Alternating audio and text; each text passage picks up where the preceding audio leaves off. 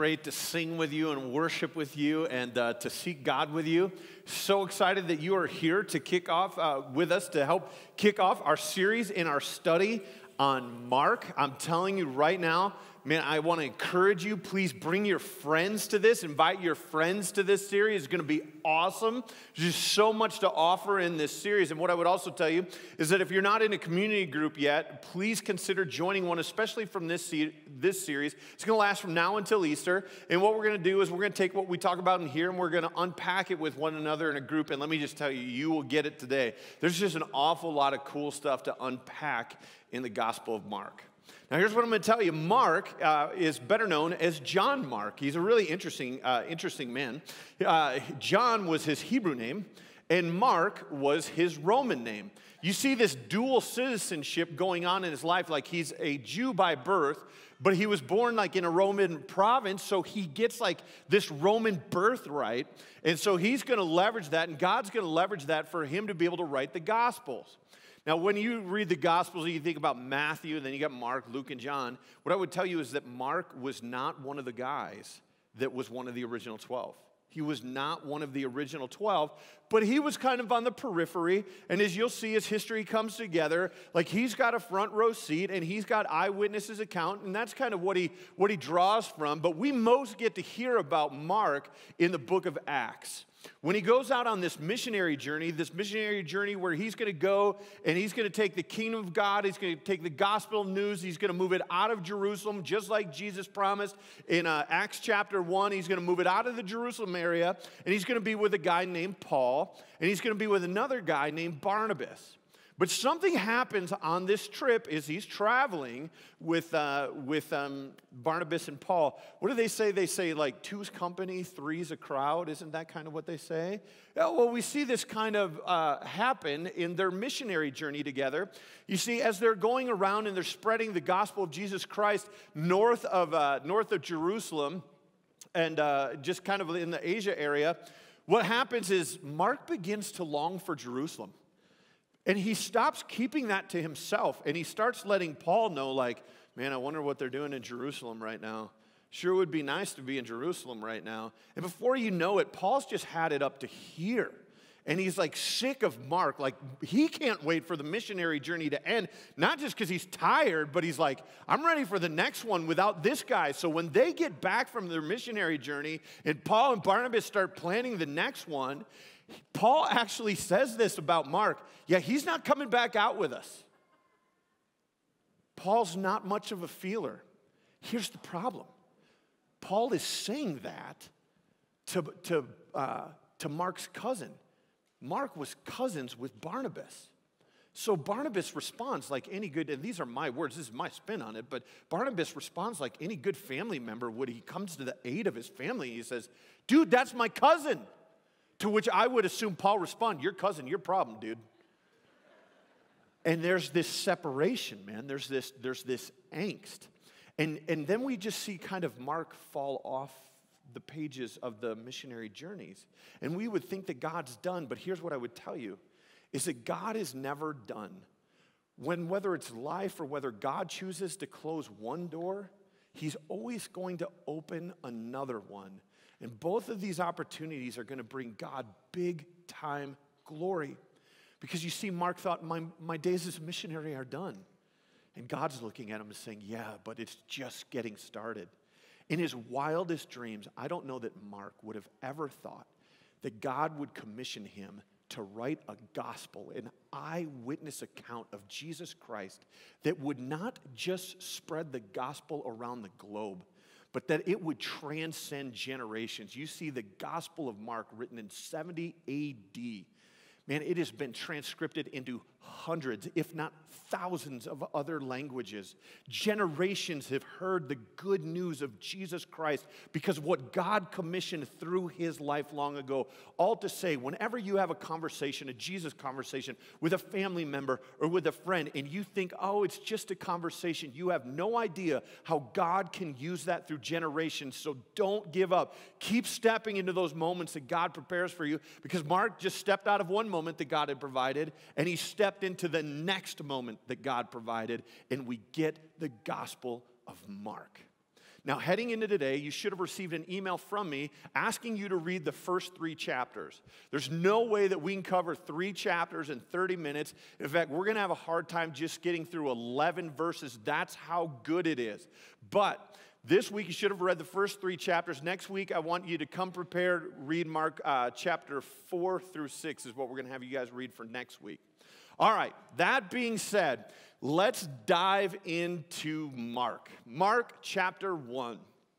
If you wouldn't mind turning your Bibles there, turn your phones on, and we can get there. And how does Mark start this thing out? Mark starts this thing out by saying, hey, this is the beginning of the good news about Jesus the Messiah, the Son of God. Do you see how Mark describes it as this is the beginning of? You see, it's the beginning of. God has been talking about this moment for roughly 1,600 years. Written around 1500, 1300 BC, somewhere in that area. You see, it is recorded in Genesis chapter 3 after the original sin. God has a conversation with Adam and Eve and the serpent, a.k.a. the enemy. And what he says is, after the original sin, he says, I'm going to put enmity between Eve, your offspring, and you, serpent, you, Satan. I'm going to put enmity there. And here's what's going to happen. Here's how this thing's going to play out. You're going to strike his heel, but Eve, your offspring, is going to crush the enemy's head. How do you crush a snake? How do you kill a snake? You got to crush the head. Who is God referring to? Jesus. 1,600 years before this has ever happened. See, God's been talking about Jesus. He's been talking about his redemptive plan from the very beginning. And then if you fast forward a little bit further through this book of Genesis, you're going to see God, some history is taking place, and he looks down and he sees this dude that we know as Abraham. And he looks down and he's like, I can work with this guy. And he tells Abraham, he's like, dude, you're not perfect, but that's okay. I am, and I got this perfect plan. And so he says, here's what we're going to do, Abraham. I'm going to turn you into a great nation. Wow. I'm going to turn you into a great nation that will become known as the nation of Israel. And Abraham, through your descendants, I am going to bless all people. How can one nation be a blessing to all people? What is God referring to? For 1,600 some years, God's been talking about Jesus. You know, if you read throughout the Old Testament, what you'll find is God talks about Jesus all the time. He even goes so far as to say, hey, he's going to be born of a virgin. He even goes in the prophet Isaiah, and we'll talk about him today, some 760 years before Jesus is born, God, through the prophet Isaiah, actually declares, Isaiah 53, the manner in which Christ will be crucified. Some 500 years, here God is talking again about his son Jesus. But through the prophet Micah saying he will be born in Bethlehem. And guess what? Bam, bam, bam, one after another. It just happens, it just happens, it just happens. Like God speaks, and we can learn so much about him. God speaks, and it happens. What I would tell you is if you're taking notes on your outline, we can see, listen, God is good. We can see that God is faithful. We can see that God keeps his promises. He keeps his word. We can see that God can be trusted. That is a big takeaway from just a partial piece of verse 1. We see that if God went to that much detail and that much length to prepare the way and to get things ready, listen, there is a skeptic here today wondering, is this a religious thing? Is there any truth to what is being said? History is on my side this morning, that God is faithful, that God can be trusted. He isn't just some religion. He is not just the creator. He is our creator. And he has gone to great lengths to make himself known. And here Mark is, and this is what the beauty of Mark is, you guys. Listen, God has been talking about Jesus for 1,600 years. And Mark starts it off. The very first thing is he goes, he's here. This is it. This is it. He's here. Do you know what God's been talking about for all this time? Yeah, it's right now. It's happening right now. You guys, I get so excited about this. Poor souls last night, I was like on 12 cups of coffee is what they thought, dude. That's how jacked up. But listen, this is absolutely exciting because it just shows you again, and I can't say this enough, it just shows you guys that God can be trusted. Listen, for you who have been following Jesus for a long time, I know that life isn't always easy. I know that because I've experienced that. And maybe this morning you just need to be reminded that God is faithful and that he's faithful to you. Maybe you need to be reminded that God can be trusted, that he can be trusted with your heart and your hopes and your dreams and your circumstances. I'm just telling you what is going on, like where God's talking about and now he's here. God has made a way and it actually happened. And if God can fulfill all those promises, he can fulfill all the promises he made to us, which is his love is for us. His love is available to us. He goes to prepare a place for us that we can actually experience the kingdom of heaven now. It's awesome. All right, keep verse 1 up there, which we have. Thank you. So when he says good news, we call it good news of Jesus Christ. We call it the gospel of Jesus Christ. Well, the gospel of Jesus Christ is actually good news. But as Mark pens this letter, there is something earth-shattering. The verb he uses here for good news is this. It's called, let me make sure I get it. I can barely speak English, so you can imagine my Greek. Here we go. Euangelizio. And I nailed it, dude. Nailed it. Euangelizio. That is what he said. And from that verb, we get our word evangelism, which is to proclaim. But there's something very specific. You would only use this verb in proclaiming victory from a battlefield. So as Mark writes to the Christians in Rome, in their thinking, they're like, this is a declaration of victory from a battlefield. Euangelizio is to proclaim victory. Mark is proclaiming victory. This is the beginning of salvation right here. But he's not done. You see, if you look at your translation, not the one on the screen, we see Jesus Messiah. But in my translation, what happens is our English words have a really hard time of capturing the essence of what the readers would have had. But we call him Jesus Christ. Now, like Jesus Christ, is that just like a bonus name that gets attached to him? Like sometimes we treat it like it's his last name or something. But the reader would have understood something. It's not a surname. It's not an add to. It's not his last name. Christ, the name Christ, actually means anointed one. Anointed one is for kings only. It's for kings only. So Mark is declaring that Jesus is king, that he's ruler, that he has authority, and he has a kingdom. So we could put these two good news and Jesus Christ together and say Mark is basically declaring, this is the beginning of salvation that has come through King Jesus. God has been talking about this for 1,600 some years. What a declaration. What a day. You see, now, I told you that Mark didn't necessarily walk, like he was around Jesus, but he was not one of the 12.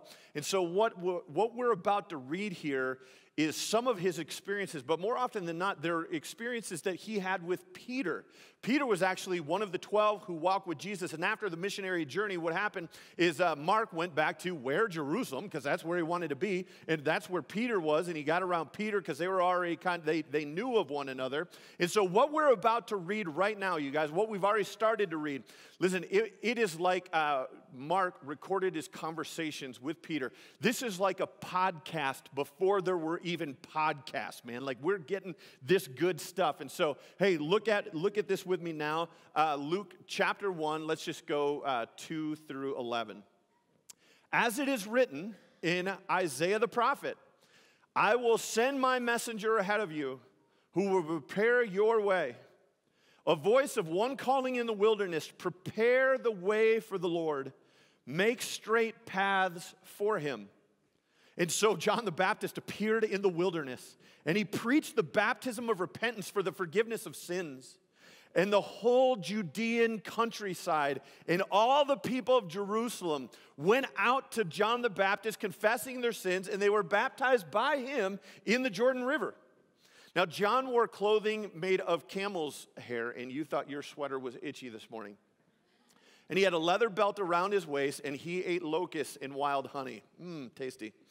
And this was his message. I'm kidding about that. After me comes the one more powerful than I, the straps of whose sandals I am not worthy to stoop down and untie.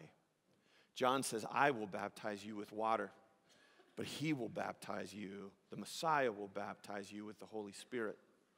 At that time, Jesus came from Nazareth in Galilee and was baptized by John in the Jordan. Just as Jesus was coming up out of the water, he saw heaven being torn open and the Spirit descending on him like a dove. And a voice came from heaven, you are my Son, whom I love. You guys finish it up. You guys were a little bit stronger than this group over. No, great job. With you, I am well pleased. All right, well, let's look at that. Let's go back to verse 2. It's Isaiah. Isaiah, who lived 760 years before John the Baptist, before Jesus. God says, Isaiah, I want you to prophesy. I want you to prophesy about a man who will be in camel's clothing, who is going to come out of the wilderness, who's going to prepare the way of the Messiah. I want you to say that. So John says that 760 years, and Mark is saying, whew, it's here. It's here. He's come. This is incredible, you guys. This is awesome. So, sorry. Told you I was going to get excited. This is absolutely fascinating. And John comes and he's baptizing. But listen to this. Listen to the detail. Listen to the detail that God goes to. You see, John was born to a woman named Elizabeth, and his father was named Zechariah. Elizabeth the name has a meaning, and the meaning is God's oath. That's what her name means, the oath of God. His father's name, Zechariah, has a meaning as well. It means God remembers his oath. You see, even the union of this couple 760 years later that are going to produce offspring known as John the Baptist is declaring God has remembered his promises. John the Baptist in the Jordan River telling people the kingdom of God is near, that it's coming, is a living declaration that God remembers his promises. And what I want to tell you this morning is God remembers his promises. For the skeptic that you're wondering, can I trust? Can I believe? Yes, you can. For the believer who needs to be encouraged, God remembers his promises. And maybe what you're going through doesn't feel good. Life doesn't always feel good, but God is good. And I want you to remember that God works all things, even the painful things, even the ugly things, even the difficult things, for the good of those who love him, for his glory. And here John the Baptist is 760 years after God prophesied every detail of his life, speaking to the very essence that God remembers the promises that he made.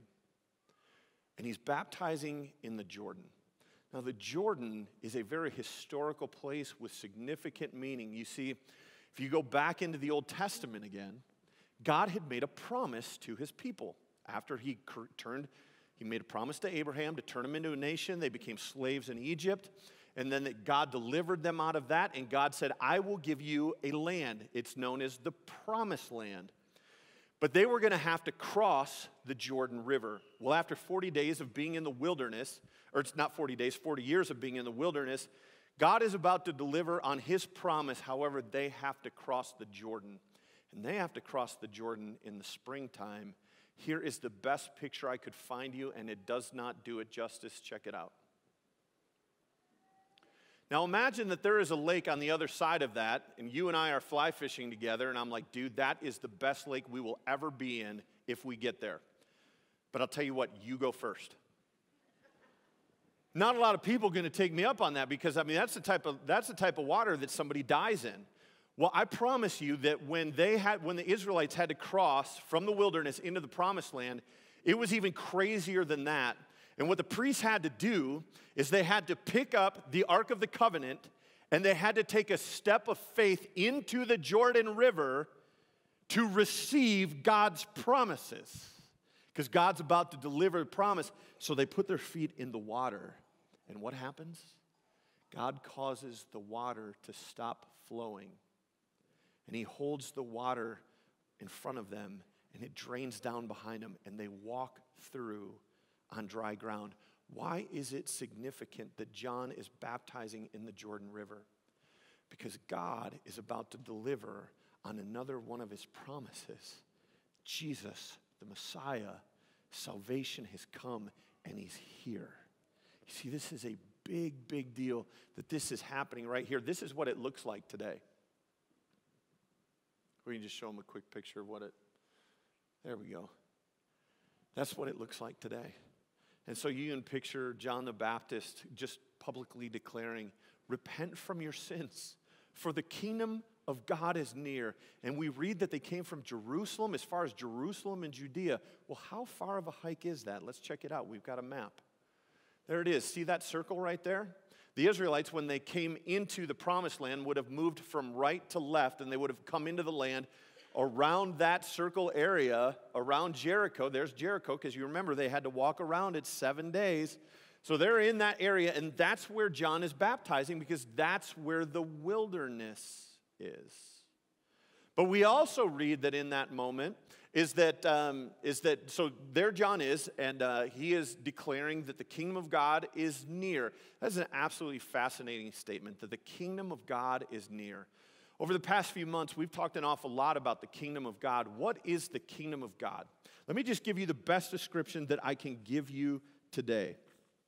The kingdom of God is any place the will of God takes place. Put a different way, the kingdom of God exists where the will of God is done.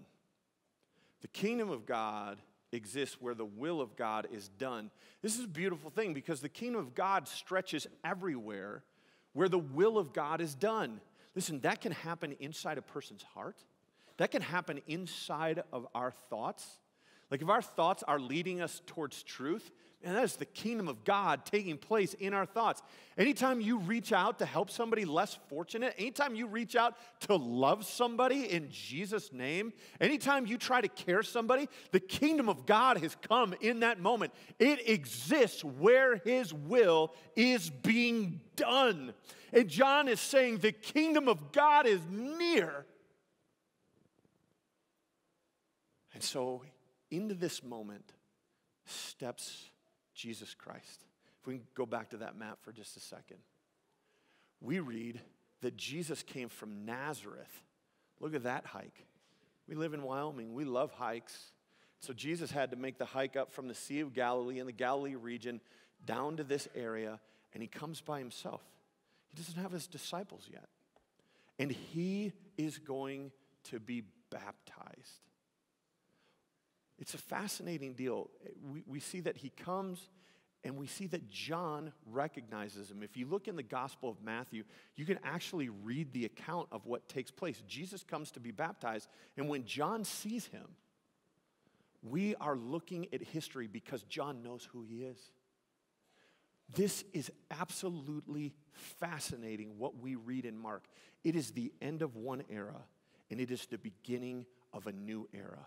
We are looking at a historical event take place at the Jordan River where God will deliver on his promises for all people, which again, God can be trusted. He is trustworthy. You see, we are moving from the old to the new. What we are seeing, like as Jesus comes from Nazareth down to the Jordan River and he steps in the water and he asks John to baptize him. You guys, we are seeing the fulfillment of a man's work that is completed. John's work was to come and make plain the way, make straight the way. His job is finished. And Mark is recording, John was there and he sees Jesus and Jesus comes to be baptized. It's the end of era. It's the end of one man's work. And it's the beginning of a new era. And it's the beginning of a new one's work. The Messiah's work. A promise of God's love for all people. This is absolutely historical and exciting what is taking place in the Jordan River. And so they have this debate like, hey, you should baptize me. And Jesus is like, no, you should baptize me. John relents, baptizes him. And here's what we're seeing happen. Why would Jesus have to be baptized? This is the inauguration of his ministry. This is the very start of his ministry. That's why this is why he's down at the Jordan.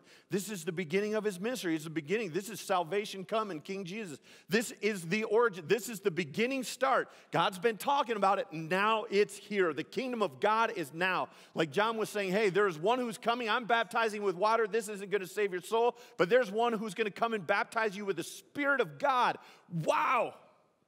You see, we're not Jewish, so we don't get it like they did. But when Mark writes this, every God-fearing Jew knew where the Spirit of God dwelled. Where did he dwell? Down the road in the temple. And John is telling them something revolutionary, that Jesus, the Messiah, is going to come and he's going to baptize them with the Spirit. Why are people lining up to hear this message? I'll tell you why. Because long ago there lived a prophet named Elijah. Elijah wore clothes made out of camel hair. And he came with the similar message, repent. And John is saying, repent. And every God-fearing Jew knew that God had promised a Messiah. And they were excited. They wanted to be about his kingdom. They just had the wrong picture in their mind. You know, like when you're on eHarmony and you see this picture and you're like, yes, I would like to get to know him.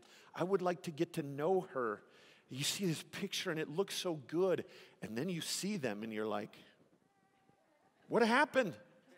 This is two different people.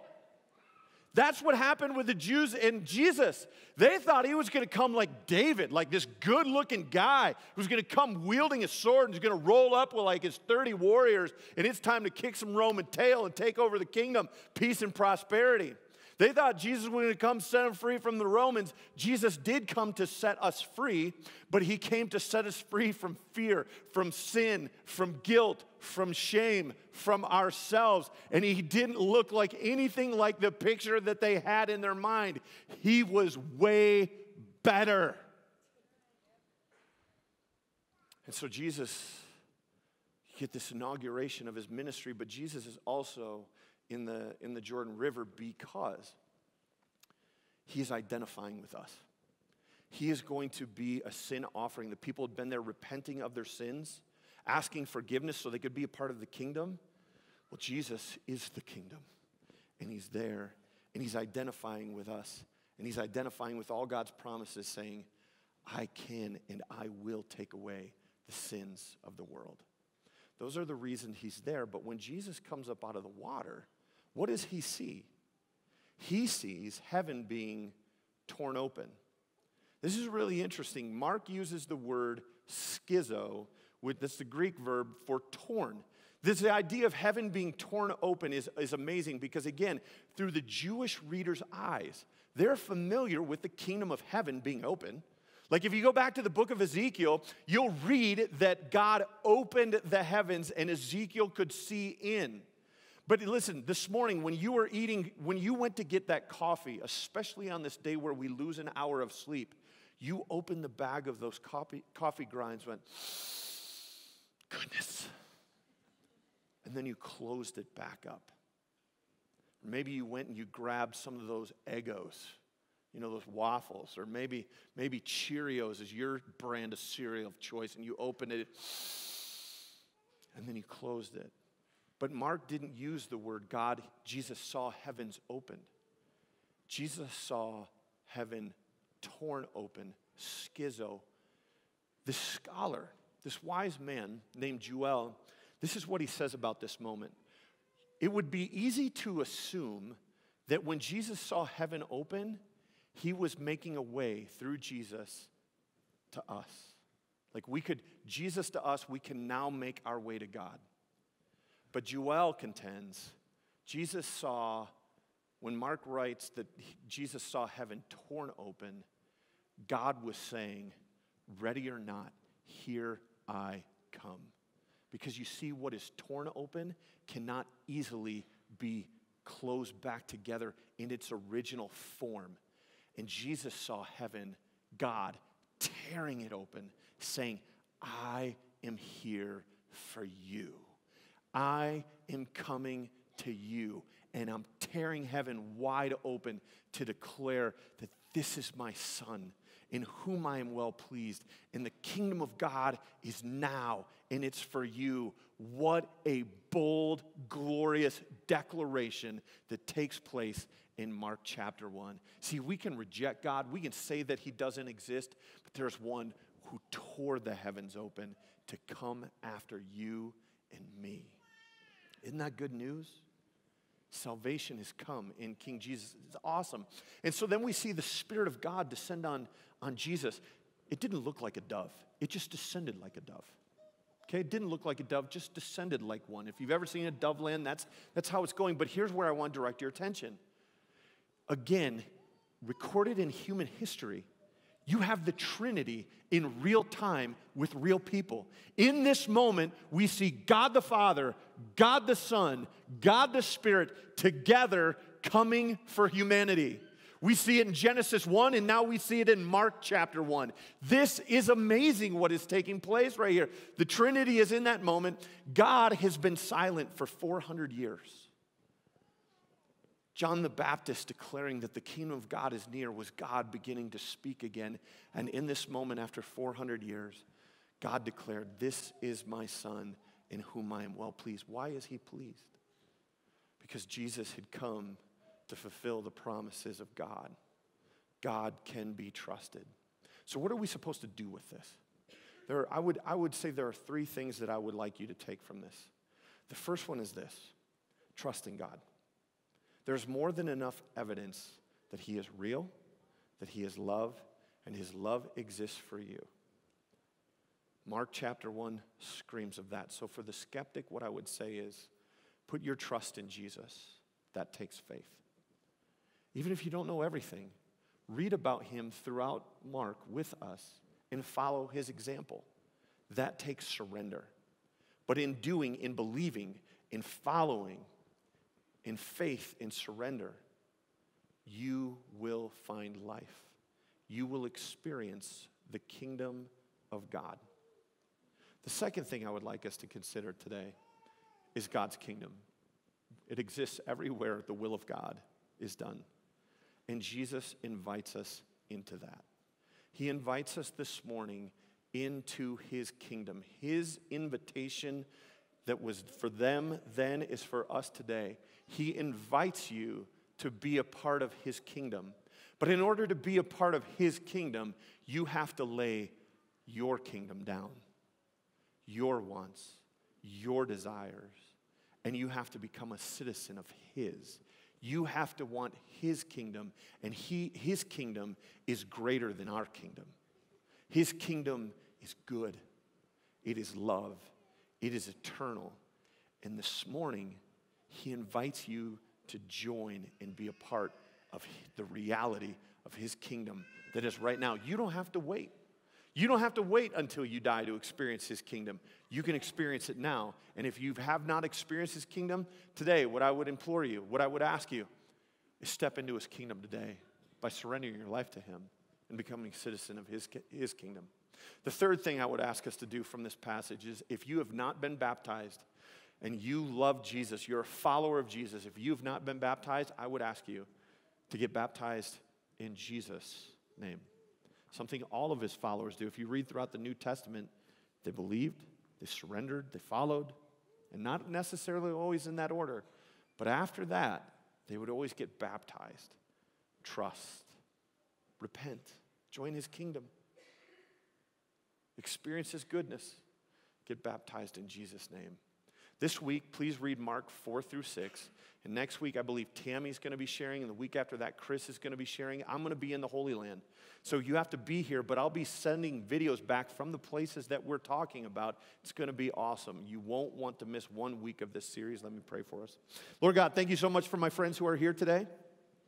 Lord, I want to say thank you that we have history to look at to see just how real you are, how good you are, how trustworthy and how faithful you are. Lord, I want to say thanks for making a place for us in your kingdom, that we might live with you, be with you the way that you always intended. Lord, I pray for those of us who have found you, that we would share and spread and declare the glory of Jesus wherever we go. And now, Holy Spirit, speak to us in the ways that we need most, those far from you, those close to you. Encourage those who need to be encouraged. Draw those who need to be drawn. In the power of Jesus' name, let it be so. Amen.